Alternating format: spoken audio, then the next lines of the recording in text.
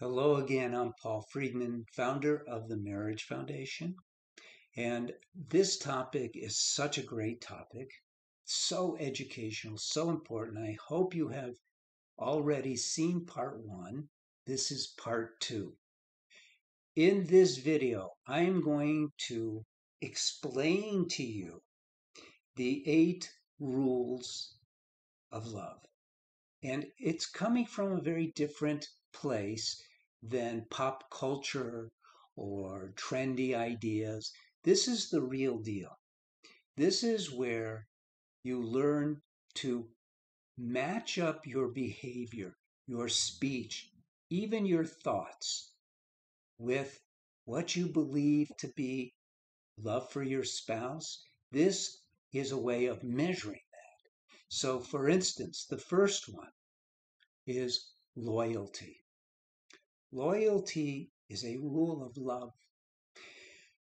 One of the problems in our world is that we've been exposed to that old time religion where we think of God as the headmaster of a school. Yes, life is a school.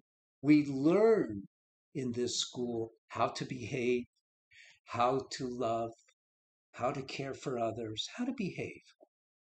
But we think in terms of God being the headmaster. And if you don't do what he tells you, you're going to get a smack on the hand, or worse. In some religions, they talk about throwing you into eternal damnation, that God does that. I don't agree with that. I don't believe that. And I had a friend, I used to call him Joe the Baptist. He was the preacher at the Southern Baptist Church near where I lived. I met him at a Starbucks and we had long conversations. And I told him, I said, Joe, I have a problem with your religion, just one problem. And that is that in your religion, you guys talk about throwing people into eternal damnation. I said, it just doesn't jive with a loving God. And his response, I expected him to explain it, but he was, I agree with you. The world is evolving, not just technologically, but in many ways. And in this way, we have to understand that God is a loving God. So the rules that he gives us, the moral code, are rules for us. They are for us to experience happiness. And when we step out of the straight and narrow, you might say, well, that's not God's fault. That's us being stupid, and we pay for it because there's laws. There's laws, universal laws.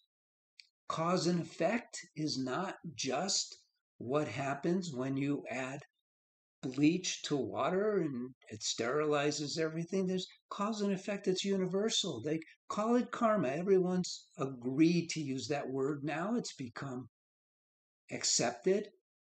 And there is a karmic repercussion for doing things that don't work. Why? Because our job is, as a human being, to learn to be ourselves, our true selves, which is the soul. Hence the term soulmate. You found your soulmate and you want to be connected with them. And so you want to operate based on rules of love. Well, the first rule of love is loyalty. It's the highest law. And I'm not going to lecture you. That's not the idea here. It's to give you some understanding and let you also think about it. What is this loyalty? And what is loyalty?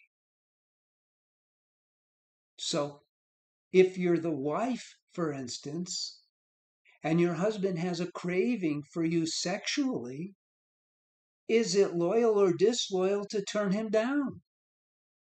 You know the answer. That was kind of rhetorical, wasn't it? If you're the husband and your wife wants you to listen to her because women have more of a need to express, it lets them hear themselves and understand what they themselves were experiencing, and you don't have time for them. Are you being loyal or disloyal? Or if you're correcting her all the time, is that loyal or disloyal? So loyalty is not just not having sex with someone else. Obviously, that is true. It's deeper than that. And that's the first law. That's the highest law, is the law of loyalty. So I didn't think this would take so long to get into the explanations, but I think it's a good idea, don't you? So like the video, and then there will be another one that has rule number 2, and we'll just keep going. And, maybe I'll get a couple of rules in one video. I don't know. But like the video, I'm Paul Friedman. I founded the Marriage Foundation.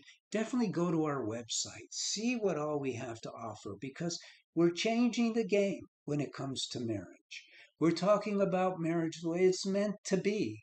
It's meant to be the happiest place in your life, filled with love, happiness, and harmony. And when you know what you're doing, that's exactly what you get. God bless you, and see you next time. Take care.